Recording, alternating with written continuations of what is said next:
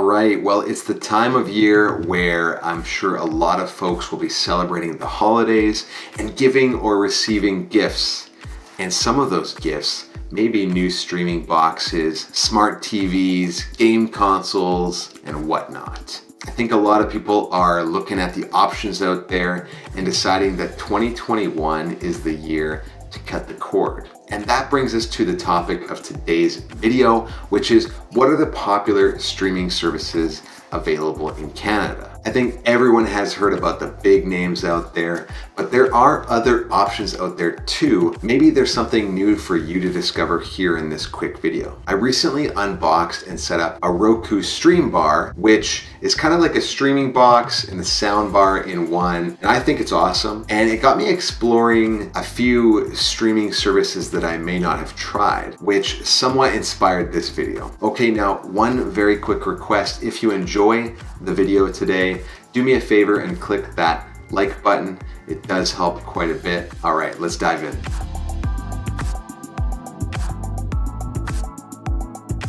Let's start with sports.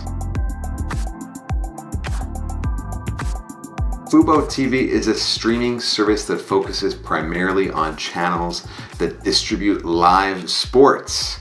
Mainly what you're getting here is the sports. Okay, you get soccer leagues and competitions from Spain, France, South America, and Turkey. Basketball from leagues in Portugal and Spain. Hockey from Switzerland. You also get a ton of MMA content from the Fight Network. Plus, you get access to MLB Network Canada. And besides live sports, you also get access to TV shows and movies. Most of the non-sports related content can be found on the Paramount Network. The service heavily focuses on live TV, which is pretty cool. They've actually got sort of a TV guide you can browse through and select which channel you want to watch based on what's on. However, they seem to have very little on-demand content. There is some, but not much. Most of what they have on display is clearly cheap, B-rated content in my opinion, and made for TV movies. But one cool thing is that you do get 30 hours of cloud DVR, so you can record content that will be airing on any of the networks on the service. So the bottom line here is you should only get FuboTV if you have a special interest in one of the leagues or the sports that they have on the service. Stuff like MMA, baseball, or some of the soccer leagues that they offer. But it's not worth it, you know, if you're interested in some of their TV and movies, because there's just not much there. Sportsnet Now. Most people already know about Sportsnet. It's been a Canadian sports staple for years, at least on the cable networks. Sportsnet is owned by Rogers, has locked up the rights to the majority of NHL games played by Canadian teams, and Sportsnet Now brings all of Sportsnet content across all channels right to your phone, tablet, or TV over the internet. With Sportsnet, you're gonna get a ton of NHL, also a ton of Toronto Blue Jays, and even quite a bit of the Toronto Raptors. You will also get soccer, rugby, and a host of other sports. So what's the difference between Sportsnet Now and Sportsnet Now Plus? Well, it comes down to a couple of different things. For one, you get over 500 NHL games instead of around 300 in a regular season. And second, there's a bunch of other leagues that they offer outside of their standard channel set, such as Bundesliga Soccer, Super League Rugby, and IndyCar Series. My advice is that if you're looking for hockey for your home team, they do offer all 82 games for the Canucks, Oilers, Flames, and the Maple Leafs. And you can get all of your team's games on the standard plan. And you can get the Raptors and the Jays. So really, if you want even more hockey, that's when you would want to go to Sportsnet Now Plus. Now, I've been using Sportsnet Now for a couple of years now, and I've been really satisfied with it. My one complaint is that they don't have a Roku app. They offer their app on most platforms like Apple TV, Xbox, PlayStation, Android TVs, and even Amazon Fire TV. So hopefully they get their app in more places soon. Sportsnet's direct competitor is probably TSN Direct, which is Canada's other major sports network. Like Sportsnet, you can get all of TSN's content over the internet on a multitude of screens. TSN is also a home for hockey, featuring games with the Leafs, Senators, Canadiens, and the Jets. Plus, TSN has exclusive coverage of the World Juniors. You will also get the Raptors, MLS soccer, including Toronto FC and Whitecaps FC, and you'll get coverage of NFL and CFL games and a host of other sports. Now, TSN Direct is on even less platforms than Sportsnet, which is quite unfortunate. You can get TSN Direct on your iPhone or Android, on your Xbox, sorry PlayStation fans, Samsung Smart TV, Apple TV, and on your computer. They will need to step up their game in this area for sure.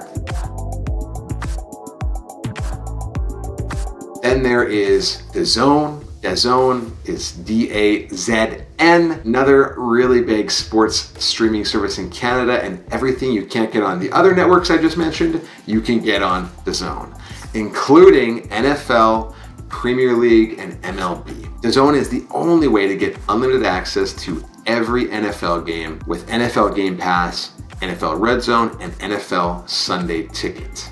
Now you can catch DAZN on Roku, Apple TV, Xbox, PlayStation, and Amazon Fire. Now let's shift over to TV shows and movies and where you can stream them.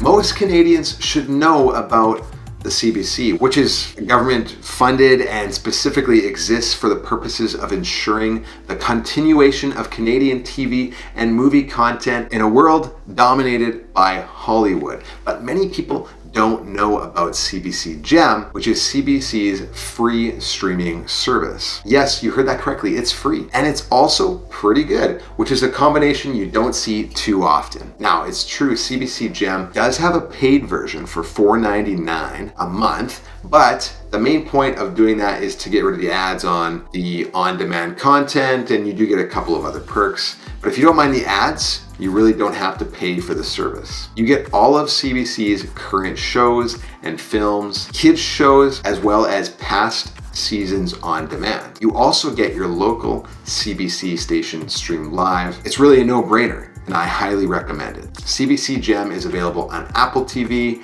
Android TV, Amazon Fire, and your phone and tablet.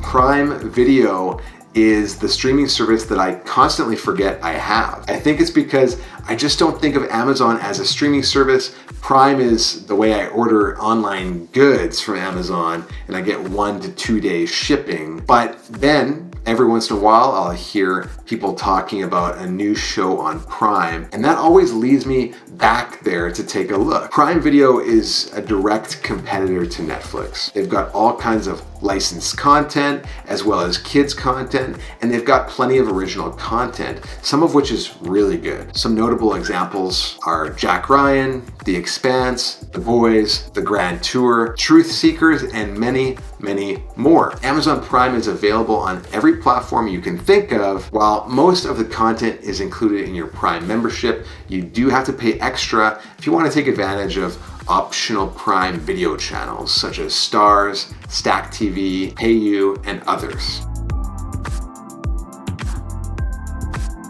Apple TV Plus is Apple's very own streaming service that launched just over a year ago. The service runs at $5.99 and can be used by the whole family if you're using Apple's family sharing feature. Apple has provided a year of the service for free, included with any recent purchase of an Apple device. When it first launched, the catalog of shows and movies was actually pretty thin, but over the last year it has grown considerably. You certainly won't ever get as much content as on the bigger streaming services, but Apple's concept is to produce or purchase rights to fewer, higher quality pieces of content. Some of the more notable exclusives on Apple TV Plus this year have been Greyhound, which is a World War II naval thriller movie, and Ted Lasso, a comedy series starring Jason Sudeikis. Apple's done a good job over the last year of rolling their service out across all platforms. You should be able to get it on almost any smart TV, streaming box, or game console.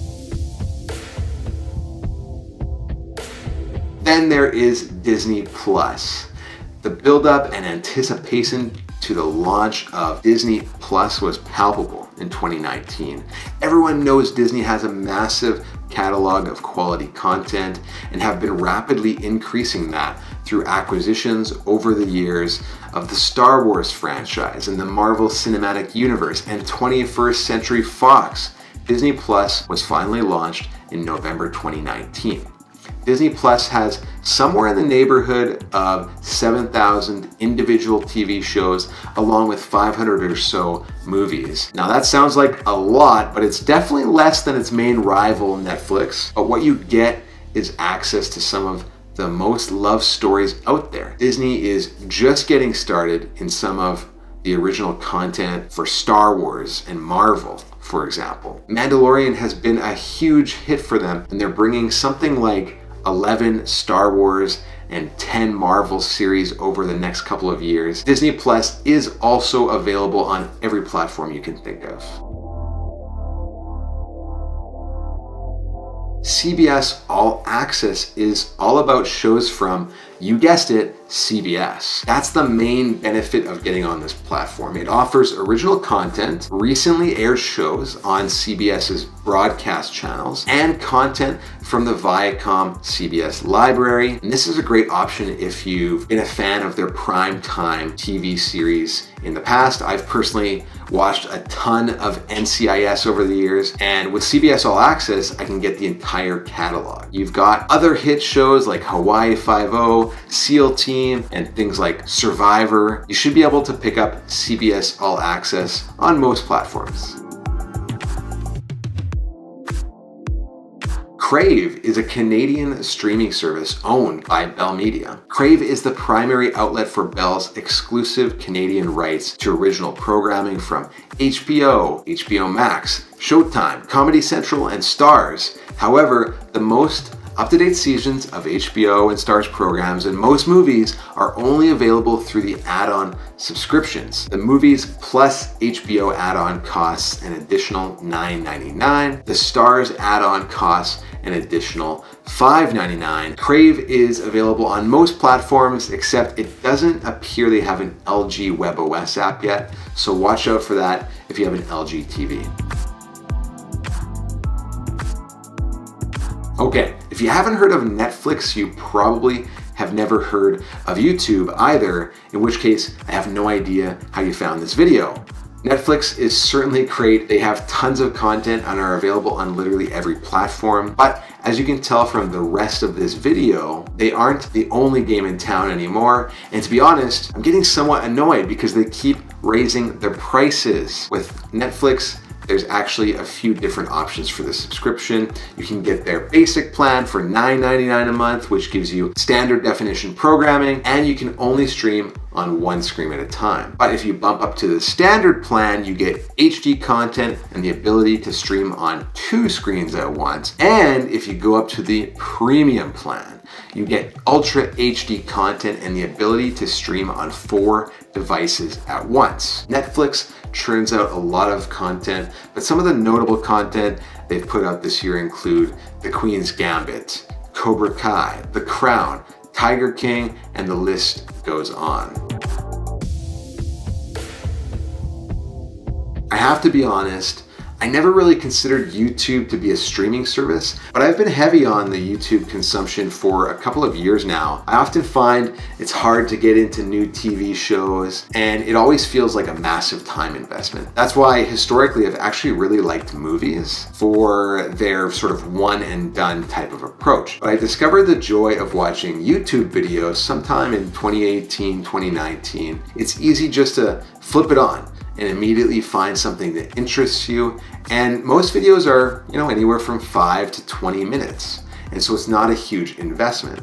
But if you do have the time, it's easy to get into another video and then another and so on until you spent a couple hours watching. I think technically YouTube has the option of watching TV shows and movies as well, but that's not what most people are doing. Oh, and I know YouTube is free, but I really prefer the premium experience. It's completely worth the monthly fee to get rid of the ads. I also get YouTube Music included in the price, but I really only use YouTube. I believe having a premium subscription pays the content creators too, which is kind of a win-win in my mind. As you know, you can get YouTube on any platform you can think of. Some of my favorite content creators are Andre Jick, Graham Stephan, Economics Explained, Doug DeMuro, Marcus Brownlee, Wendover Productions, Ben Sullins, Renee Ritchie, and so many more. I'll link to them all down below for you. Wow. We just explored 12 streaming services, and there's others I didn't mention. Maybe I forgot your favorite streaming site. If I did, comment down below so everyone can see what it is. And don't forget to tell us what you like most about it. I think I touched on most of the major ones available here in Canada. I've been a cord cutter for a few years now, so I'm no stranger to what's out there. There's two things I know for sure when it comes to streaming options. One, there's absolutely no need for cable anymore. Everything you can get on cable, you can get on streaming sites. And two, that doesn't really matter, because if you get all the streaming services you want with all the content you want, you're gonna end up paying just as much, if not more, than you would with cable. That's kind of a downer to end on, but be sure to check out some of these options if you haven't already. And with that, click that like button if you enjoyed the video today, and subscribe for more Technology Paul. We'll see you in the next one.